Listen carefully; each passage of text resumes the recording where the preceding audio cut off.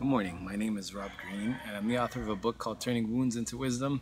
And today I wanted to talk about a subject I'll be covering in my book, and the subject we'll be talking about today is the idea of paranoia. Now, I think all of us are vaguely familiar with what the concept or the idea of paranoia is. It's when fear overtakes our imagination and we create all these ideas about situations that have not really happened yet. But how does this relate to our trauma? So in my book I talk about a four-step process, or the 4 steps in the path of pain.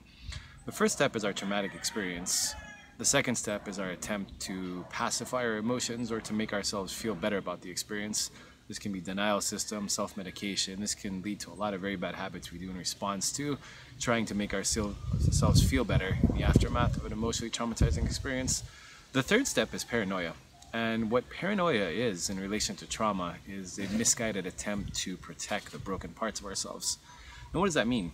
You can imagine if I had a broken arm and I'm in a very sensitive state in my arm, and if any kind of trauma or anything hits it, the bone won't heal properly and I'll be in my cast for months more than I'm supposed to.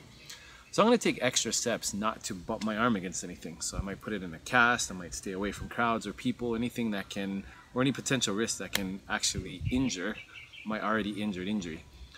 Taking those extra steps not to hurt an injured part of myself is something I'll do for a physical injury, but we do this unconsciously for an emotional injury.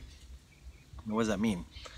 So things that are related to our trauma are things that we're going to be paranoid in re-experiencing. So let's say, for example, like with a lot of veterans with crowds, if you've been in an IED attack or you've been attacked in a crowd, then going into a crowd again will bring up an unconscious feeling where you're trying to protect the broken part of yourself or the injured part of yourself.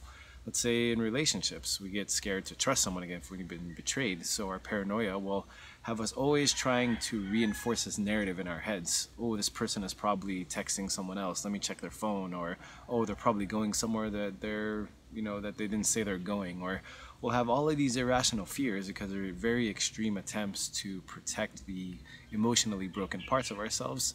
Now, when we don't really fully process the emotions after our trauma and we just simply pacify them by denying they exist, turning to substance abuse, going to a whole different gamut of things we do to try to make ourselves feel better, in the shadows of that, our heart knows the truth. So our heart knows that these emotional injuries are still there. So it's going to take steps to try to protect itself by basically translating these ideas into the mind, and they manifest as forms of paranoia. Now, what do you do about it? That's $1 million question here. If you find yourself getting into paranoid delusional states or being overly paranoid about things, just know that it's your mind's attempt to protect itself. Now, what it does off the back of that is it places you in a prison, because you might not be able to live life fully and enjoy the things that you enjoyed prior to the trauma. So that's the trade-off. So if you want to come out of that prison of paranoia, you have to go prove it wrong. You have to be rational, you have to be logical, and you cannot let your emotions hijack your thinking. And you'll have to go investigate things. You'll have to be extremely self-aware.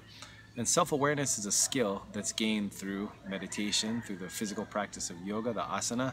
It's gained through mindfulness, and it's gained through activities done where you have to be fully cognitive and conscious of your own body.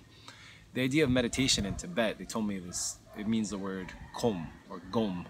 Now gom simply means being fully present in what you're doing. So my teacher Tenzin, he told me meditation can be cooking food, it can be walking down the road, it can be singing or chanting, it can be sitting and meditating like we commonly think it is, but the idea of meditation is simply being fully present in yourself to the point where you can separate and observe yourself as if you're observing another person.